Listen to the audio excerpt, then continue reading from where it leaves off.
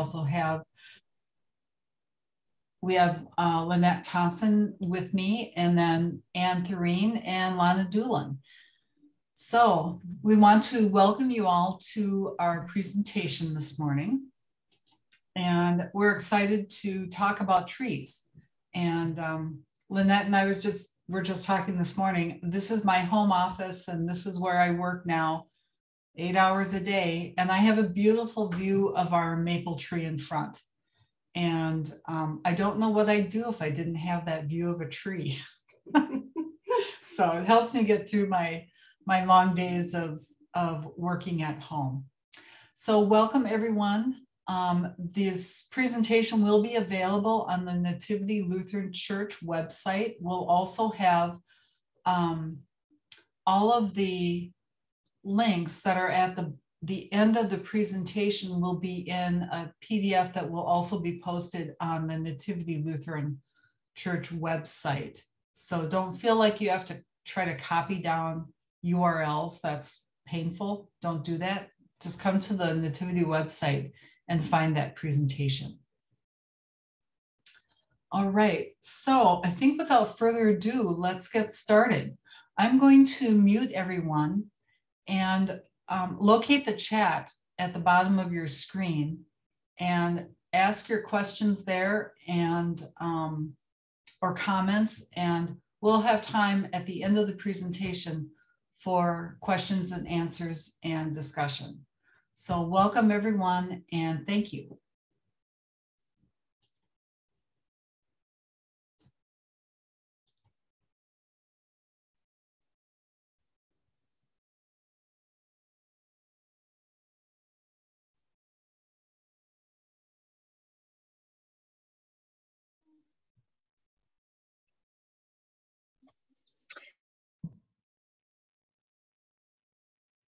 Okay, Donna, are you gonna? So I guess I'll get us started. This is our agenda for today. We're gonna how trees.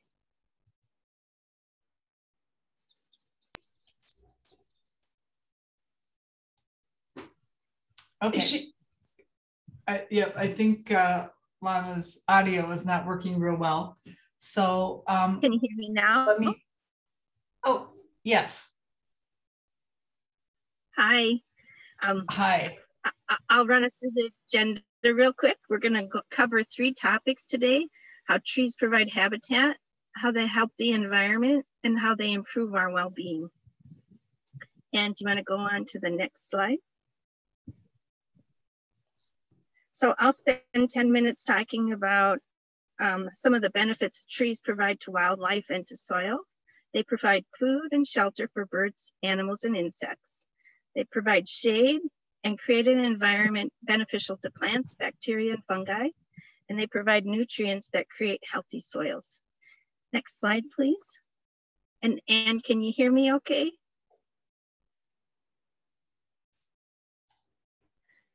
I'll assume so.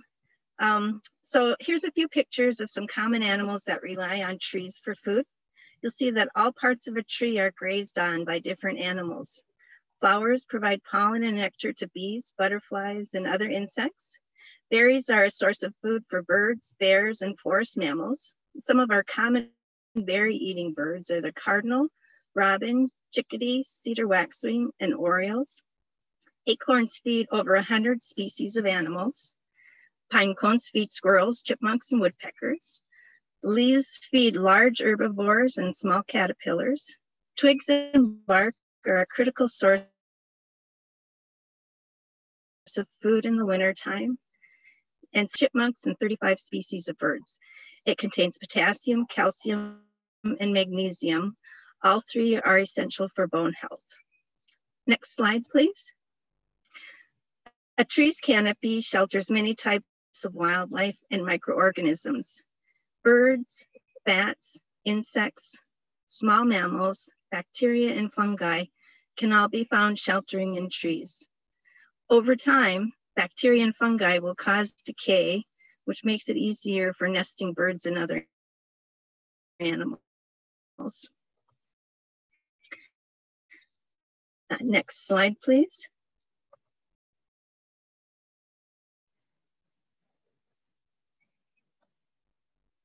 I'm going to go on to the next slide, and just a list of top 10 trees that are known to support an abundance of wildlife. I've included 5 trees from that list that are native to Minnesota. The red cedar is host to 30 different native moths and butterflies, and the cones provide food for birds. Oak trees host more caterpillars than any other tree. There are 532 native insect species that thrive on oaks. Acorns feed over 100 species of animals.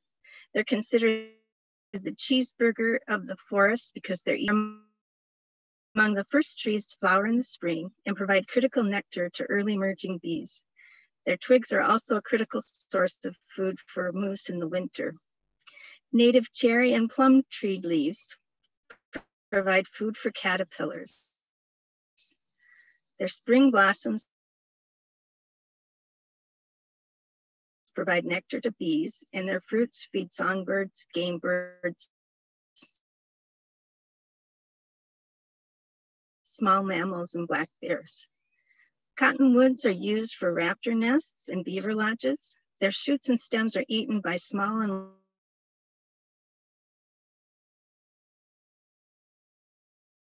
large mammals. Over 40 species of animals are known to nest in hollowed cavities in cottonwoods. There are many more native trees that are also critical to Minnesota wildlife. If you're thinking of planting a tree in your yard and you want to support wildlife, it's important that you plant a native tree.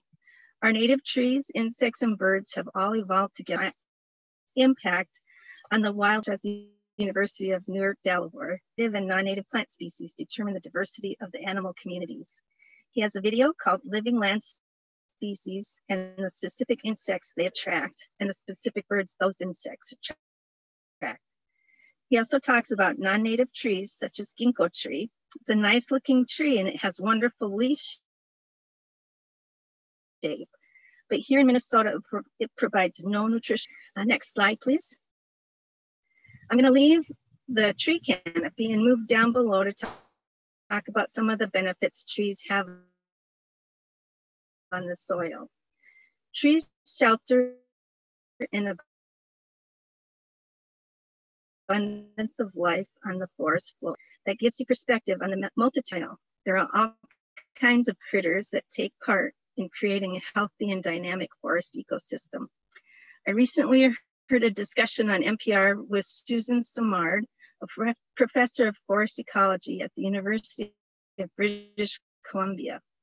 She talks about the interrelationship of trees and the chemical and biological exchanges that take place within the soil. Her latest book is called Finding the Mother Tree, Discovering the Wisdom of the Forest. One interaction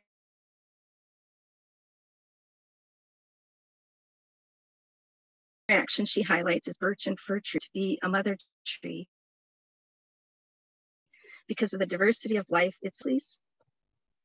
Trees also help to stabilize soil and improve soil structure and fertility through nutrient cycling. Leaf litter accumulates nutrient-rich moisture, which soaks into the soil. Decomposing leaves provide nutrients and organic matter in the soil. Fungi and bacteria translocate nutrients within the soil litter system, which increases soil fertility and improves soil structure.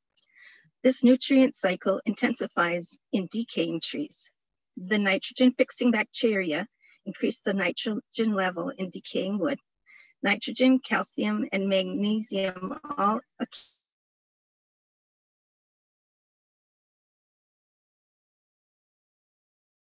accumulate in decaying wood, and animals that live for water to carry out the nutrients. And I'm going to turn to pollinators and talk about some of our native trees that pollinators rely on for pollen and nectar. Heather Holm is a local author and expert in native plants and bees. She recently published a list of trees and shrubs for pollinators, different types of pollinators they support. Copy from her website. Heather talk at the Best Practices for Pollinator Summit in March. Pollinated trees. When you consider the size of trees, their total bloom area can produce the equivalent of a massive garden. For example, a 70 by 50 foot black cherry tree can produce the equivalent amount of pollen and nectar as a 3,500 square foot garden without the need to weed. Of course, not every yard is big enough to hold a black cherry tree, but the idea is that the different native trees have a bloom span from March to September, and they create their own aerial garden. Next slide, please. If you're considering planting a tree in your yard, take a look around your neighborhood, identify the different types of trees that are already available, and consider planting a tree with a bloom time that complements the trees around you. Heather recently published a book that identifies different native trees and their benefits to native bees. In her book, she organizes them by tree size. Here's Heather's recommended list of large native trees. You'll notice it doesn't include all trees known to bloom. She's focusing on the species with the ideal bloom time to support a wider array of native pollinators. For example, in the maple family, box elder and silver maple bloom too early before native bees begin emerging. The maple tree she highlights in her book is the red maple because it has a later bloom time and the UV markings are attractive to bees. Next slide, please. These are a few of the small trees and large shrubs on Heather's list. The pussy willow is an early bloomer and prefers wetter soil. It's a larval host plant for moths and butterflies. The wild plum is extremely fragrant and it attracts a large diversity of insects. And pagoda dogwood is one of my favorite shrubs. It has a beautiful horizontal form and it doesn't sucker like other dogwood species. Next slide, please. I'm not going to talk about any more shrubs, but this is just an example of the small shrubs she highlighted. She highlighted these in particular because they serve as larval host plants and they attract a large number of pollinator species. And that's it for my part of the presentation.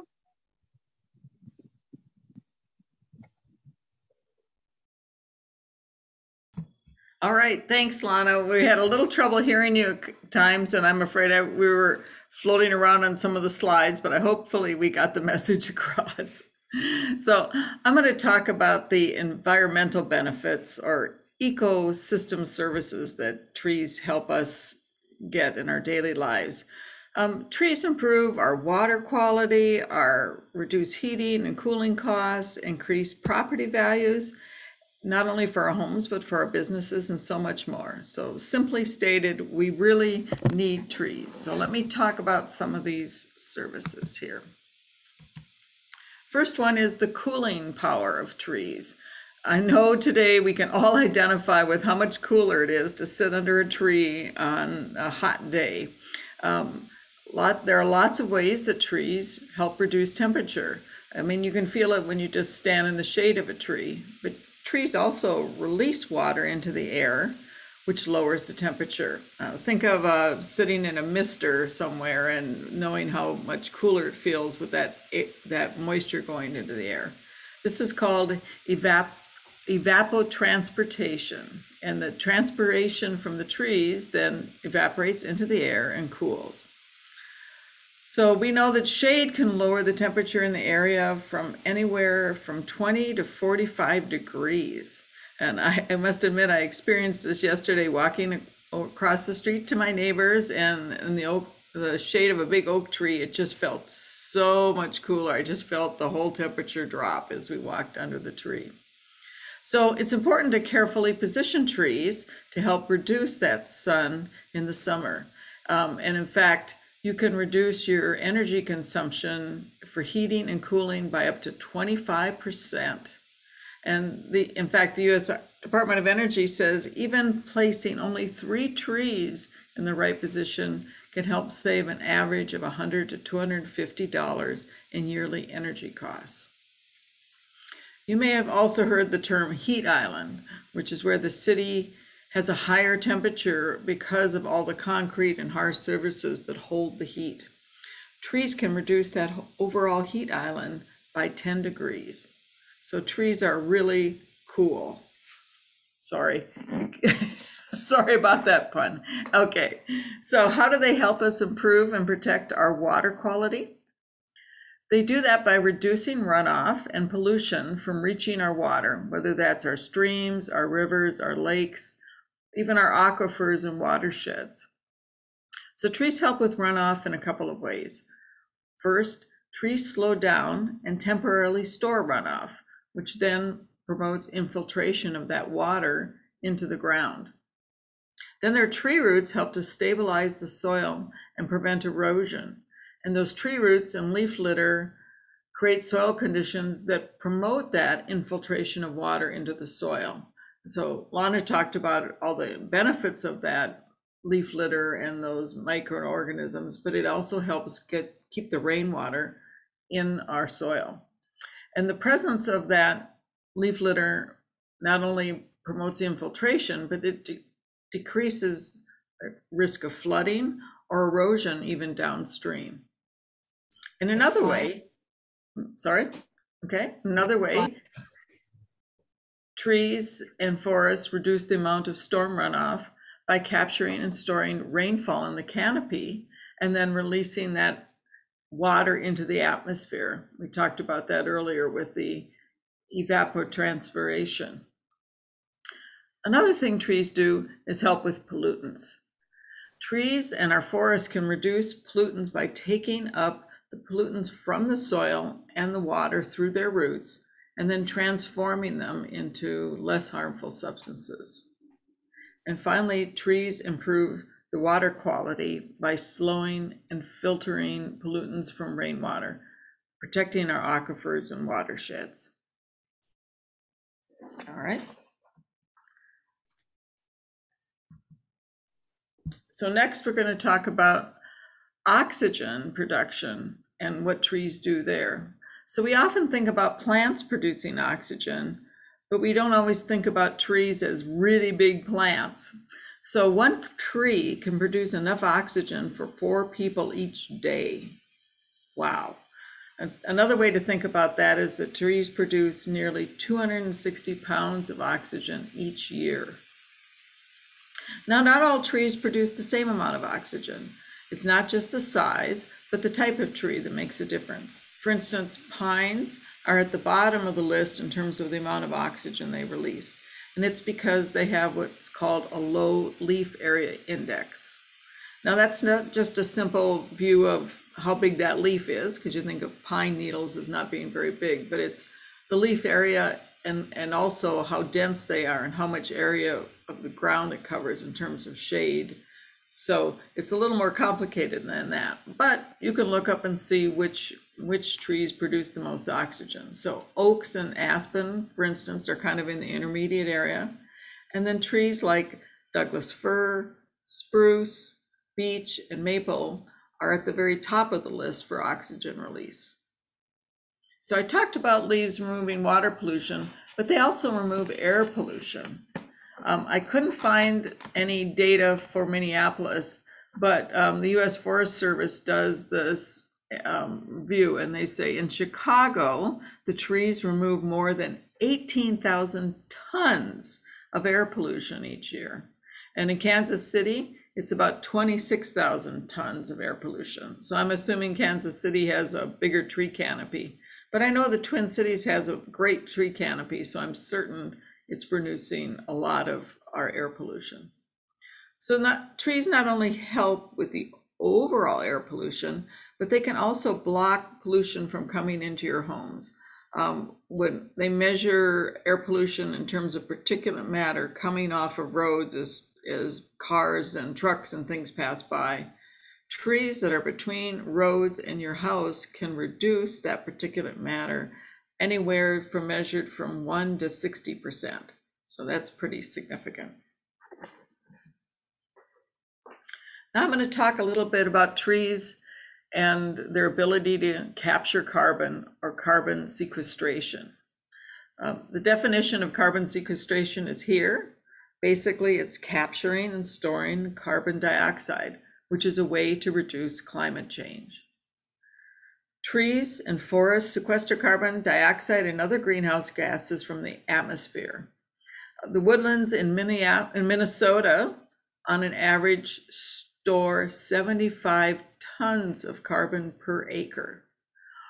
And about half of a tree's total weight is carbon. So they're an amazingly efficient sequestration. Again, the amount of carbon that's stored in a tree depends on its size, age, and species.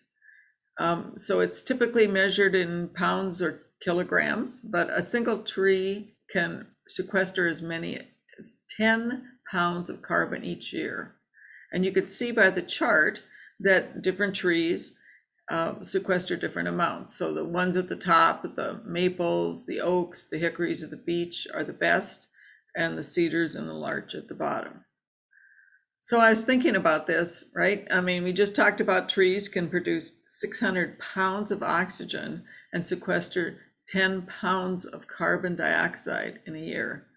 I think that's a pretty impressive superpower. All right, so what's the value of your tree? You know, when you think about all of these things, we found this great website that'll let you calculate the ecosystem benefits of your tree. I actually did this for a tree from out in front of Nativity. We have these beautiful snow crab apples, you may have noticed. And so I measured the diameter, looked at the condition, looked at how close it was to the building, and put that data in. And you can see this calculated that we get a benefit of about $40 a year from different aspects: carbon sequestration, stream runoff protection, energy savings, and emissions avoided, all the things we talk about. But when you think about purchasing a tree, and I know they're not cheap, but look what it saves in a year, besides all the other benefits that Lana talked about and Lynette will talk about. In addition, we all know that trees add value to your property. In fact, I found some statistics that said if you have trees planted in front of your house, those trees will add the same value as if you added 129 square feet of finished space to your home. So they have a lot of value in both ecosystem and monetary means. So if I haven't convinced you about the importance of trees to you personally, I want to leave you with the bigger picture. Minnesota is made up of various ecological areas. They call these binomes. And you can see by the legend there that yellow is the prairie, the dark lower green is tall grass and aspen, the bright green at the upper left is our broadleaf forest, and then the blue, thankfully, is a large mixed forest area. But a key component of climate change is the increased amount of carbon dioxide and other gases in the atmosphere and the way they are heating up the Earth's surface. And unfortunately, trees are very sensitive to the change in the average temperature and also the effect on rainfall. So as climate changes in Minnesota, the Minnesota biomes will change. And tree species are especially susceptible to this change. So there's a risk and a prediction based on data that says in 50 years, the state basically could be all yellow, could be all prairie with a very small little bit of broadleaf forest in the tip of the arrowhead. Unfortunately, I didn't have a picture of that, but I think you could envision what it would be like if our wonderful forested state ends up being mostly prairie and no trees. So what can we do to help decrease that impact? And, you know, not think about in 50 years not having any trees here in Minnesota. Number one is to plant trees. And Lana talked about some resources, and we have those attached at the end here, so you can use that not only to pick out a tree, but how to plant a tree. Also, we remind you that it's good to plant a diverse set of trees. We all can remember the Dutch elm disease wiping out so many trees in our area, and of course, emerald ash borer is still a risk. And so if you have a diverse set of trees, it helps to prevent, if a disease comes through, wiping out our entire canopy. Also, plant a tree that fits into your local environment, one that meets the water needs, maybe your animal needs, the pollinator needs you're looking for. So think about that when you pick out a tree. And then when we talked about the cooling and heating, you want to plant a tree where it'll most help your ecosystem. So planting on the east and west side to block out the summer heat. Plant on the north and west side trees that will block the winds in the winter. And also plant on the boulevards to keep not only the overall heat island reduced, but also to block pollution from reaching your home. And finally, we talked about those wonderful vertical layers of trees and shrubs. Planting those will help to clean the water and reduce runoff and erosion. So now let's finish with a deep breath and think about all that wonderful oxygen that those trees created while I turn this over to Lynette. Okay, Lynette, take it away. Thank you, Anne. This is Lynette.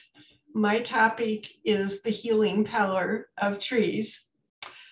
I'm going to take you on a really quick history lesson and come back to our present day with my slides. I'm also using a visual aid of puzzle pieces as we move through these slides. So first slide, Anne.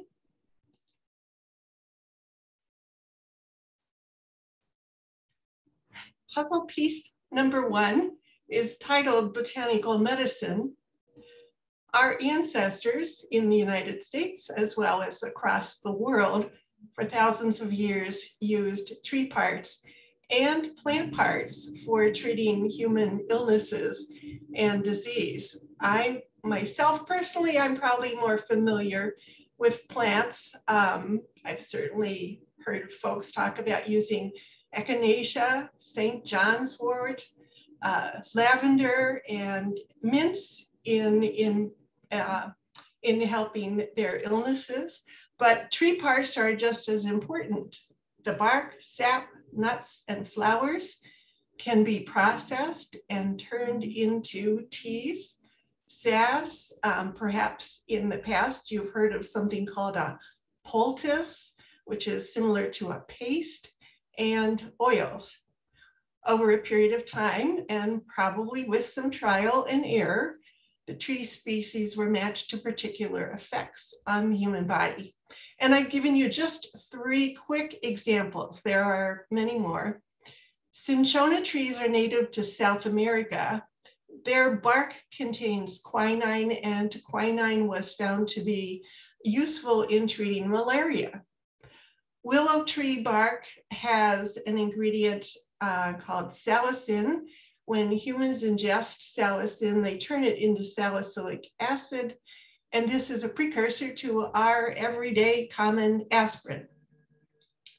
Witch hazel bark, twigs, and leaves can be processed into a liquid. This liquid has been found to be antiseptic and has been used for treating skin inflammations and irritations. Perhaps you've used it for bug bites in your past. Next slide.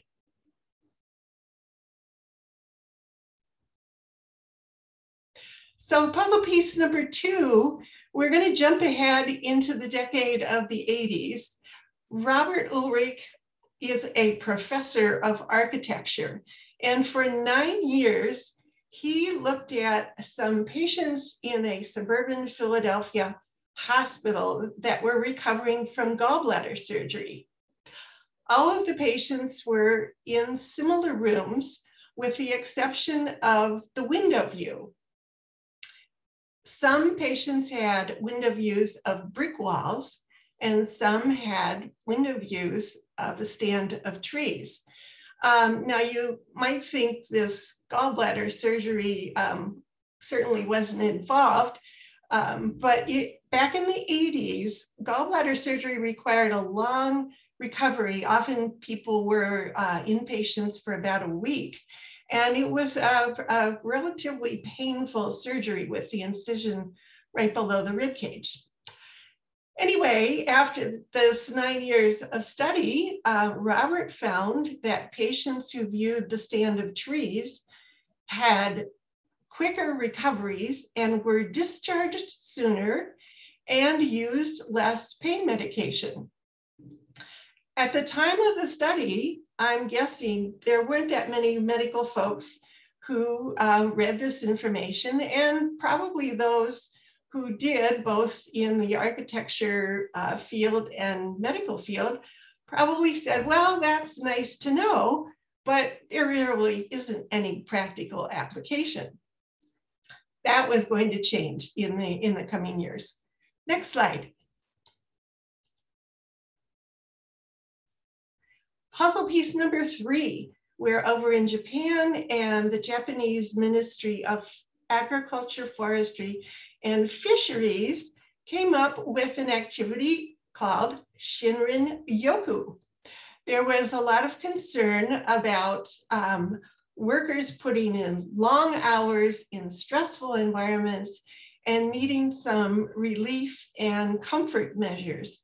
So Shinrin Yoku translates to forest bathing in English. The Japanese certainly have a heads up on this activity and have done much more research than we are in the United States, but we're rapidly trying to catch up. Forest bathing is something you may have heard of. The Arboretum our Minnesota Arboretum has been involved with forest bathing, and some of the community education programs are now talking about offering forest bathing visits and guides into our local parks. In fact, Anne took advantage of a visit with forest bathing, I think, a few months ago. Next slide. We're still in the 1980s, and Harvard professor Edward Wilson published a book titled Biophilia.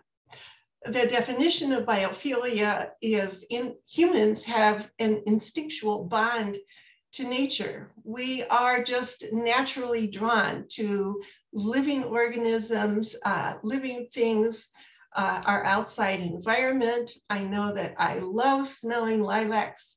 Right now, the crabapple blossoms were spectacular this spring. I love the smell of freshly mown grass, and I would love to walk barefoot in that carpeted, freshly mowed grass.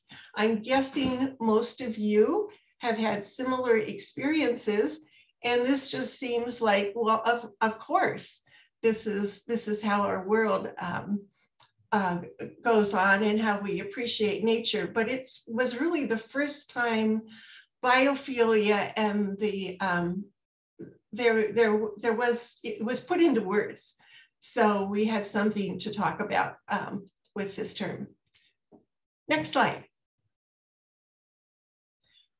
Puzzle piece number 5. Richard Louv, a journalist, published a book titled Last Child in the Woods. He came up with this term of nature deficit disorder. He was talking about nature deficit disorder primarily being in children, and he gave examples. He gives examples through the book of how children now have a minimal time outdoors, do not know what to do with unstructured playtime outdoors. They're more used to scheduled team sports, whether it's soccer, baseball, but if they're sent outside and told just to go play, it became very difficult for a child to know what did that mean? What should I do?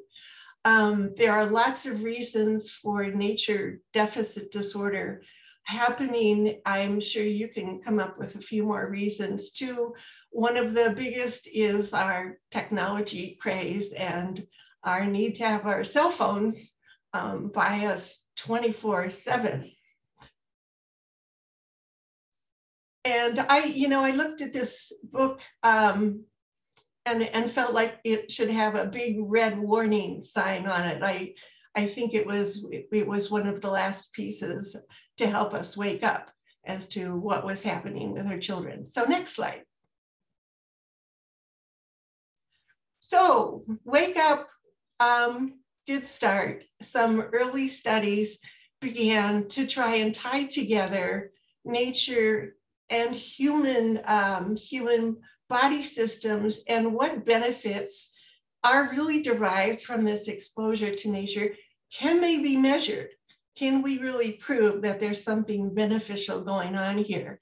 So early studies were done, kind of a pre and post nature experienced exposure.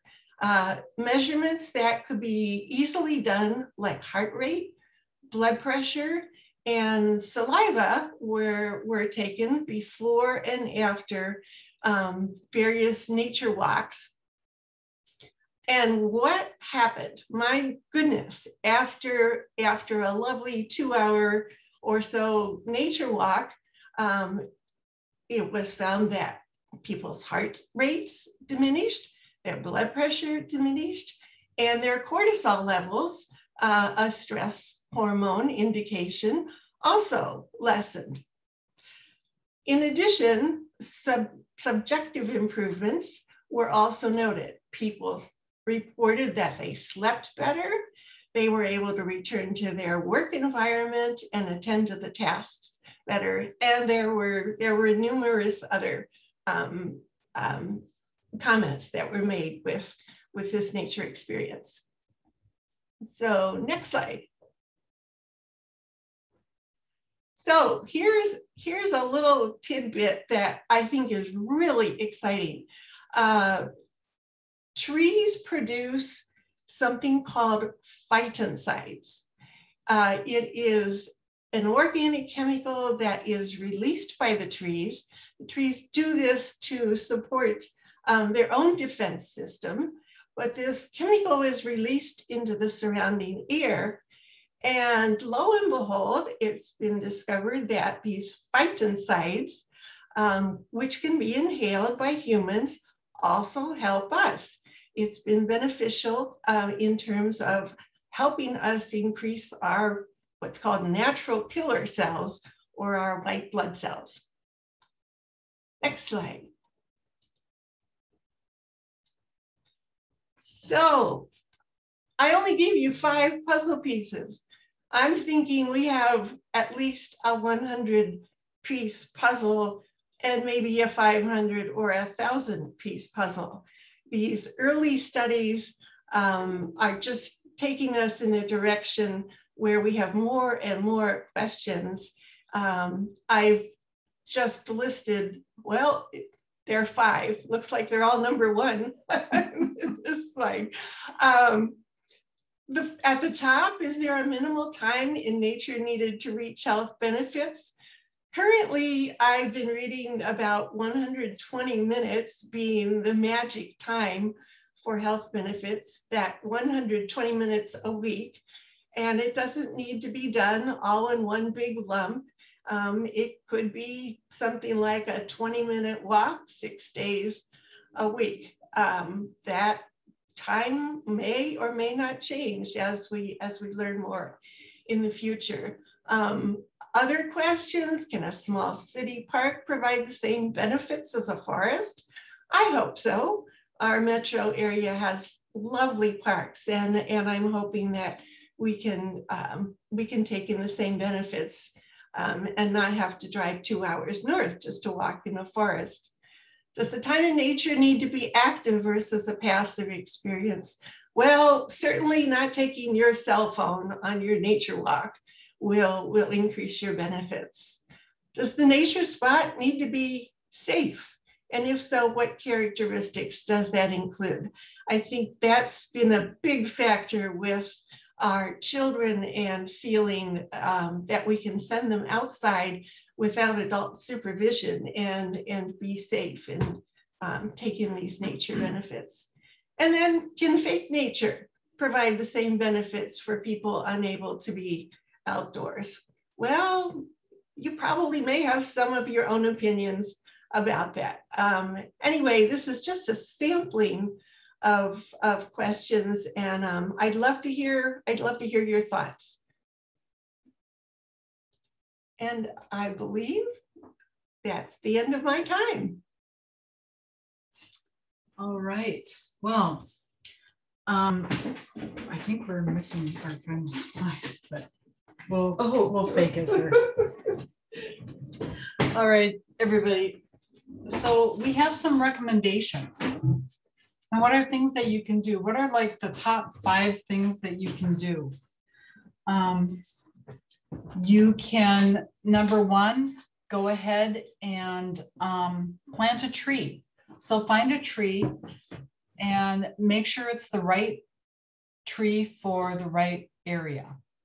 Number 2, go and appreciate a tree. So go and look at a tree, observe the leaves and the bark, look at the roots and understand how deep and how wide the roots might be for that tree.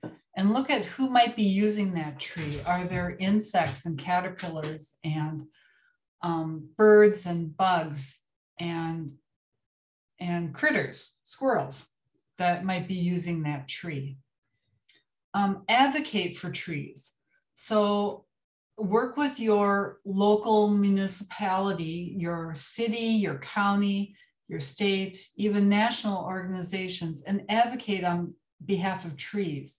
So make sure that your city understands the importance of trees, and when they're doing some tree replacements, as they might do with emerald ash borer, for example, make sure that you can talk to the city forester, who's probably a contracted person, and express your desire to see native trees planted and not, for example, ginkgo trees or things like that. And look for new and upcoming research on trees. We're going to find out more and more and more about how trees communicate with each other, and I think what trees might be even telling us at times. So watch for research on what's happening with how we understand trees and their role in the ecosystem and how they communicate together. You know, I think it's interesting, and I don't know the reasons why, but has everybody experienced the large number of maple helicopters this year? It has been stunning. And I know it's our neighbor's tree, but I also know it's trees blocks and maybe even miles away. All the maple trees seem to have gotten together and communicated and figured out this is a great time to produce a lot of seeds. And one reason sometimes why nature produces a bounty of things is to increase the chances of survival for just a few things. So there are years when there are tons of acorns. That's called a mast year. And it's just an effort to, by the abundance of produce, to actually ensure that some acorns do survive and become trees, and then some maple helicopters survive and actually become maples as well. So we have a list of websites and some references that I think that people will like. It's choosing the right tree and shrub, and some of this comes from the DNR as well. We can find out about the urban heat island, how to care for newly planted trees. Heather Holmes is a great resource. You can just Google her and find out about it. There's some things that Lana talked about, climate change and forests in Minnesota. And this is a great presentation on climate change. I can't say enough good things about Doug Tallamy. If you have time, go and look on YouTube for Doug Tallamy, and you will be transformed. His books and his presentations are life-changing in understanding how do we need nature and how do we support nature and ecosystems. And then Lana talked about Susan Simard. That was just a recent recent webcast with NPR. So, and Sharon asks, is there a handout with all these websites? Yes, we will post these live links in a PDF document on the Nativity website. So go ahead and check out the Nativity website. Give us a couple of days because I don't think it's there yet. But we will have all of those links available in a PDF for you. So I'm going to unmute everybody here, and it's time to ask questions if you have them.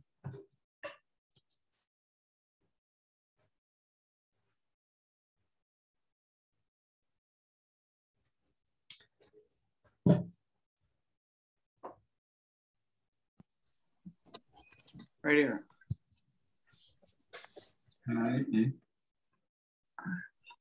Hi, any questions for us? Where are you, dear? I don't know. Right there, right there. Do we have the camera on? I have a question. Can you hear me? Yes. Yes. We have some of the lousiest clay soil in the world in our yard. It's just terrible. And do you know if there's any source or recommendations for, I mean, we planted a variegated, it's variegated, but it's a Norway maple. And boy, it took 3 or 4 years just for it to, just to get its head together. It was just terrible. Now this year it's finally, you know, it's just really, really hard in this soil. Do you have any resources for that?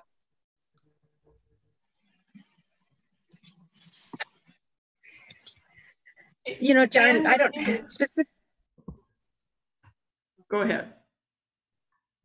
John, I don't specifically have one tree to recommend for soil, but I would be happy to bring you over my Heather Home book and we can take a look through. She actually lists the types of soils different trees are best in. So I'm happy to bring you my book if you want to take a look through it. That would be nice. Thank you.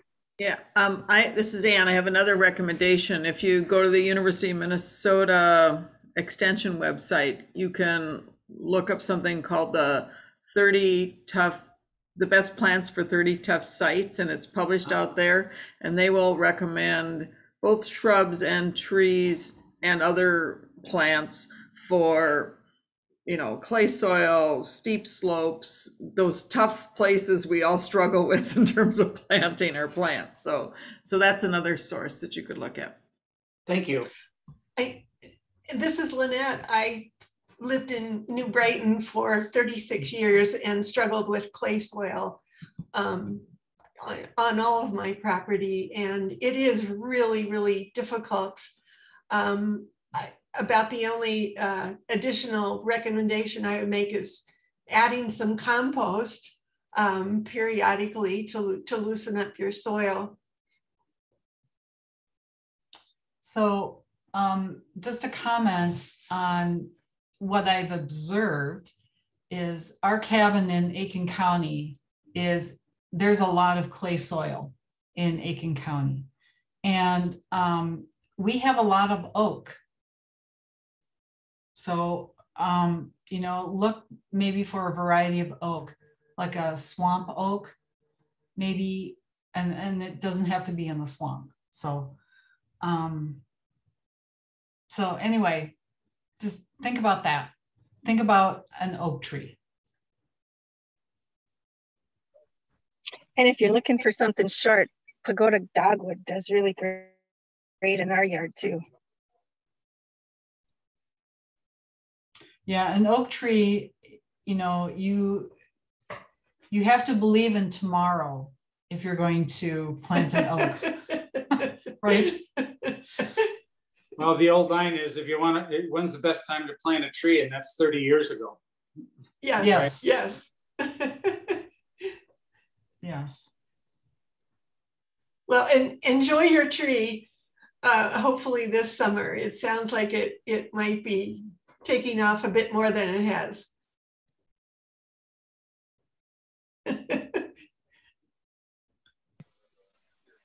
Hey, I'm sorry for my connection earlier. I turned my video off and I hope it's better. I sent you guys the deck that I use with my notes on the notes pages if you want to actually just read through it. Kate, I didn't have your email address though. If you want to post it, I'm happy to send you my deck with notes. And then I'm happy to loan my Heather Home book out. It's a great resource if anybody really is looking at trees and trying to find a good variety.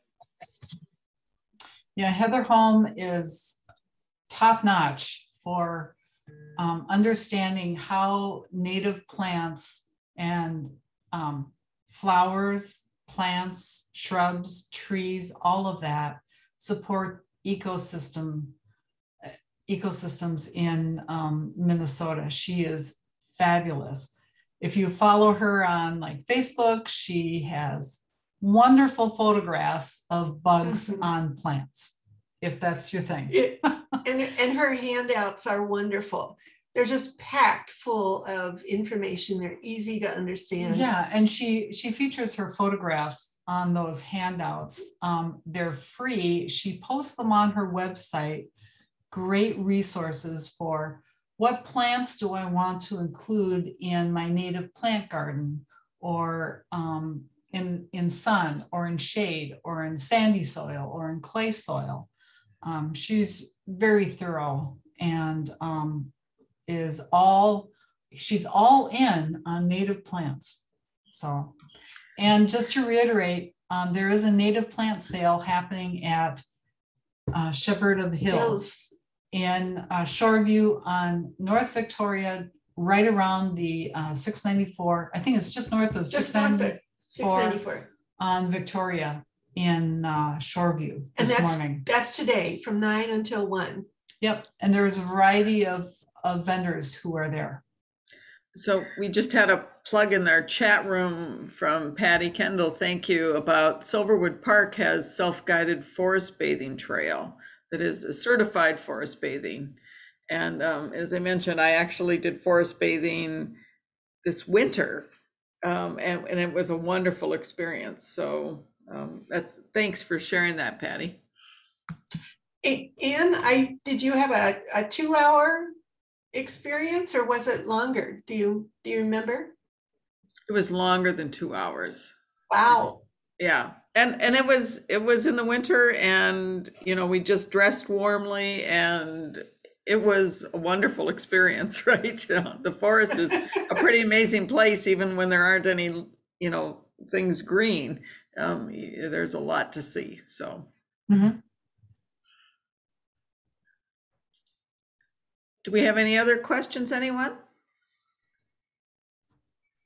Well, I would say, first of all, thank you all for coming, and particularly on a day like today, I hope you all appreciate those trees that you have around you and how much shade and cooling. I mean, if we didn't have them, that 98 we're going to get today would probably be 110 or something, right? So, thank you, Superpower of Trees. Yeah. Thank you, everyone. Yes, thank you. All right. And I hope that this was a good experience, that people learned something that they might not have known about trees. So thanks for joining us, and do take care. Thanks, everybody.